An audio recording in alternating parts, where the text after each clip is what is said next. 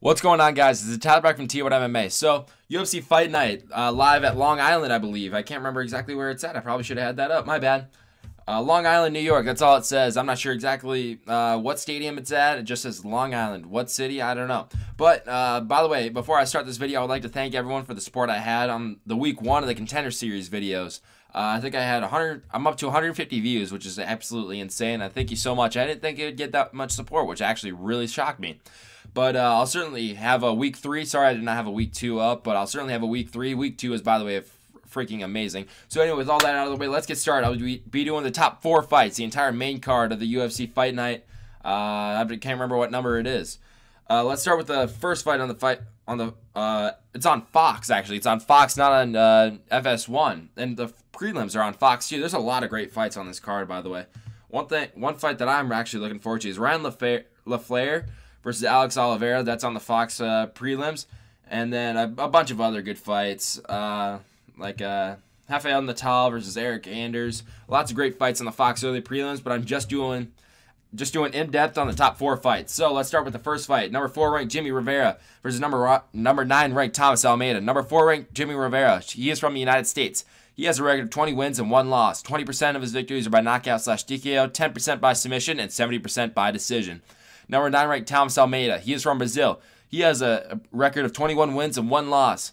73% by knockout, 18% by submission, and 5% by decision. Thomas Almeida is 3 inches taller and has a 2-inch reach advantage.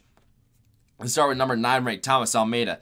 He has a record of 5-1 in the UFC with 4 Performance of the Night bonuses and 1 Fight of the Night bonus. He went 20-0 before fighting Cody Garbrandt, which that fight did not go his way. But Cody Garbrandt is now the current bantamweight champion. He rebounded again after his loss against Cody Garbrandt with a Performance of the Night victory over Albert Morales. He has a KO victory over Brad Pickett, which is very impressive.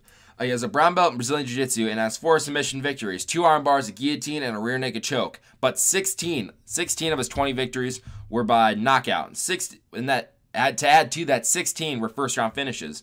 14 of his last 15 victories were by knockout. And he's a Legacy FC 135-pound champion. He's fighting number 4 ranked Jimmy Rivera. He is from the he has a record of 4-0 in the UFC.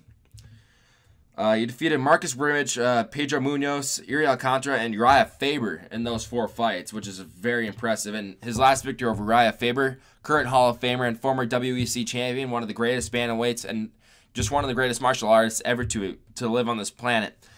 His only loss was a split decision loss in his second ever MMA fight. Since then, he rebounded, winning 18 fights in a row.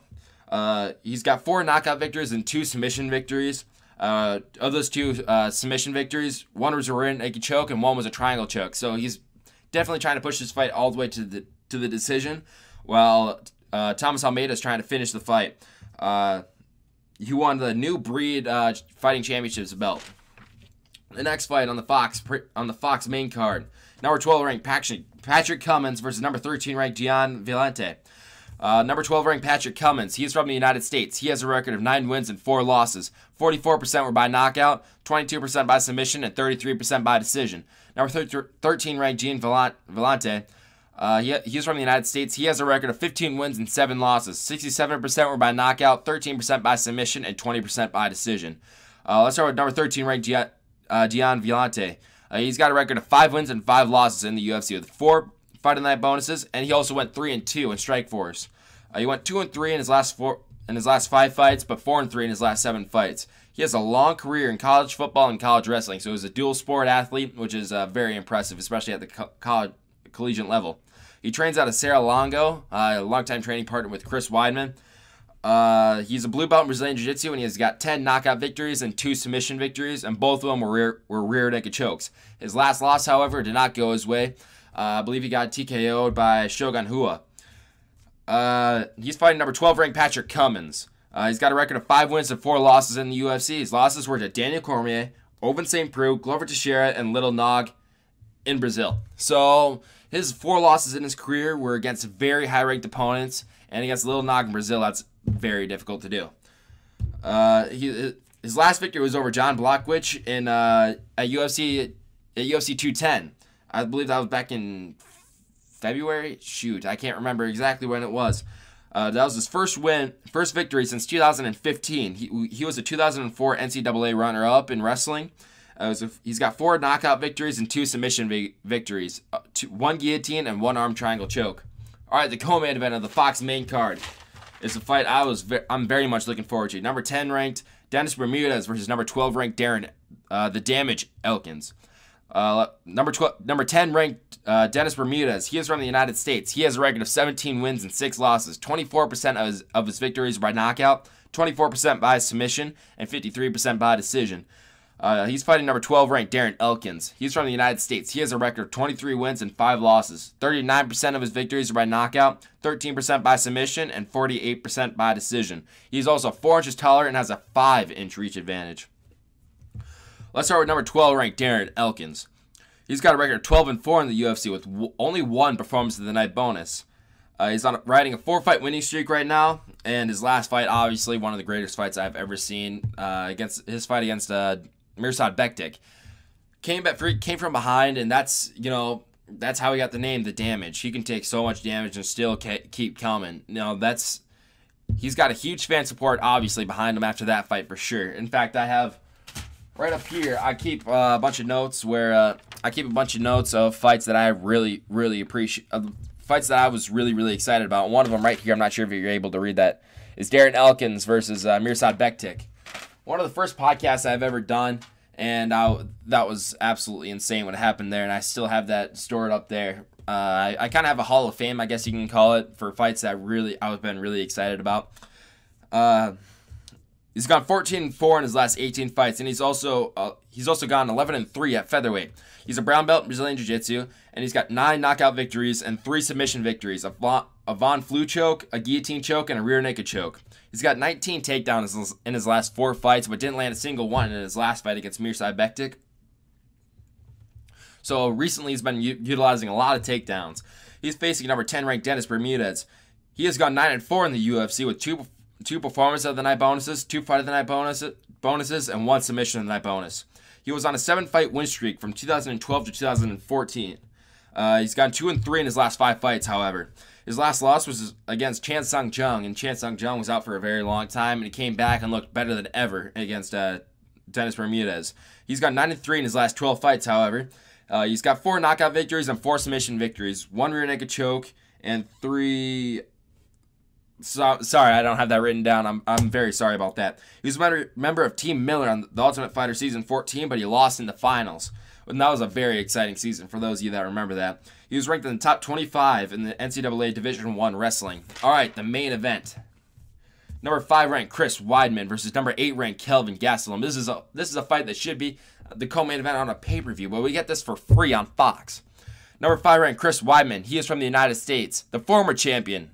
Chris Weidman, I might add. He's got a record of 13 wins and 3 losses. 46% of his victories are by knockout, 23% by submission, and 31% by decision. He's fighting number 8 ranked Kelvin Gastelum. He's from the United States and also has some heritage from Mexico. He's gone 14-2 in the UFC in his career. 43% of his victories are by knockout, 29% by submission, and 29% by decision. Chris Weidman, however, has a whopping 7-inch reach advantage. Let's start with number 8 ranked Kelvin Gastelum. He has gone 8-2 in the UFC with 1 no contest against Vitor Belfort, which is basically a victory. He might have tested positive for marijuana, but that's still a victory in my mind. So aside from that, he's got 9-2 in my opinion. He's got 2 performance of the night bonuses and 1 fight of the night bonus. I'm not going to get into whether marijuana is a performance enhancing drug, but it's not. He's only 25 years old, by the way. His losses were to Tyron Woodley and Neil Magny, the only 2 losses in his career. Since then, he's demolished the likes of Johnny Hendricks, Tim Kennedy, and Vitor Belfort. And he's moved up to middleweight recently after missing weight too many times at 170, and proves yet again how much better a fighter can be at 185 pounds. And he's going to have to prove that against Chris Weidman if he can handle that weight class, because Chris Weidman, obviously being the former champion, he's getting thrown with the dogs, and this is a very high-ranked division. And Kelvin Gastelum, having such a long career at 170, has to really, even though he demolished Vitor Belfort and demolished Tim Kennedy, I shouldn't say he demolished Tim Kennedy, but he put the hammer down on him for sure. I just have so much respect for Tim Kennedy with everything that he's done, not just in the UFC, but in his entire life, especially in his military career. But he really has to prove it in this next fight against Chris Weidman. And, this is an opportunity for Chris Weidman to, come back, but I'll get to that later. His move up to middleweight was obviously very impressive. He was the Ultimate Fighter Season 17 winner. And he shocked the world, basically, in his fight against Uriah Hall and just put the hammer down on him and really just dominated that fight. He's a 10th Planet Jiu-Jitsu purple belt, and he's got 6 knockout victories and 4 submission victories with 4 rear naked chokes. He's fighting number 5 ranked Chris Weidman. He's got 9-3 in the UFC with 1 performance of the night bonus, 2 fight of the night bonuses, and 2 knockout of the night bonuses and 1 submission of the night bonus. He's on a 3-fight losing streak, however.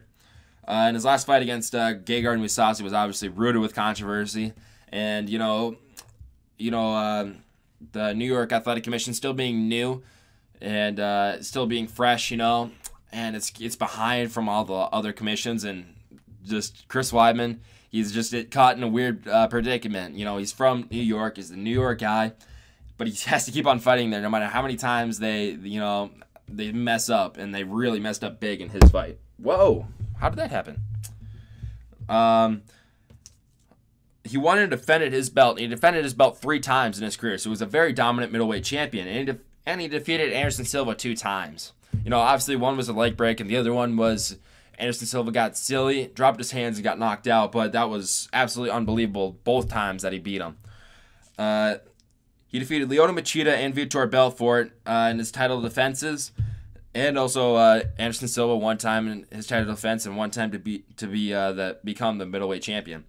But his spin kick against Luke Rockhold, he was basically dominating that fight in my opinion. And he just threw a wild spinning kick, and it did not go well. He got taken down. He got beat up the next round, and that just absolutely changed his career. We went from 1 bad decision to Gegard Mousasi landing a knee that, whether is or isn't legal, it's legal in states like California. But if you take 1 step over the border to Nevada, it's not. And then if you go to New York, it's not legal. So I don't even want to get started on the unified rules of MMA, but it's just so confusing exactly what's going on. And he lost to Yoel Romero. There's no controversy in that. He got almost decapitated by that flying knee. But he's got 6 knockout victories and 3 submission victories, a Darce choke, a guillotine choke, and a Kimura. He's won multiple grappling championships. I'm not sure if he actually holds a belt in Brazilian Jiu-Jitsu, but training with Matt Serra, I'm sure he definitely has some experience grappling. So his fight against Gegard Mousasi, obviously there was a misinterpretation of the rules on Chris Weidman's part. I don't have enough time to go over exactly what happened in that fight, and give exactly my opinions. But the thing is, though, Chris Weidman was gaming the system, and you can't do that, and that's why the rule is there. I'm actually not sure, because he had both palms down, it's very confusing. And it was a split second with Gegard Mousasi, picked him up and then kneed him in the head. But Chris Weidman was trying to game the rules, and he was trying to quote unquote fake an injury. Chris Weidman, I love him to death, but that was a mistake on his part. It wasn't Dan Miragliotta's fault. It wasn't the Athletic Commission's fault. It was his fault for being in that position. That's my opinion on it. You can debate me if you want. Just go in the comments. I'm up for all opinions, but that was just it was just weird, to be quite honest, exactly what happened there. And everything just went wrong. Everything that could have went wrong in that situation. And then Gegard Mousasi, it's very frustrating that he didn't re-sign with the UFC, but I don't have enough time to get back. I'm not saying it's his fault, just the whole situation there I'm happy for him for signing with Bellator. Obviously, in his mind, that was a better decision. It's just frustrating as a fight fan because you want the best fighters to stay in the UFC. That's for sure. And Gegard Mousasi is one of the best. There's no denying that. And it's just very frustrating that he couldn't stay with the UFC, and just to see how the middleweight division plays out, with Michael Bisping being on top, with Robert Whittaker being the interim champion, with Yoel Romero still in the mix, even though after losing that last fight. And if we just kept Gegard Mousasi, we got Luke Rockhold. It's absolutely an unbelievably stacked division. If we had Gegard Mousasi stayed in the UFC, it's just another piece in the puzzle, you know what I mean? So I try to keep this podcast a little bit short. I It went a little bit long, but anyway, this is Tyler Beck from TboneMMA. Oh, before I let you guys go, my friend Mason Gravitt, he wants to be a pilot, and he recently went to this aerospace camp at University of North Dakota. And he recently started a podcast. It's called Aerospace Talk with Mason. Go look that up and go check that out and subscribe to Aerospace Talk with Mason after you subscribe to TboneMMA. So anyway, this is Tyler Beck from TboneMMA, and I'll catch you guys later.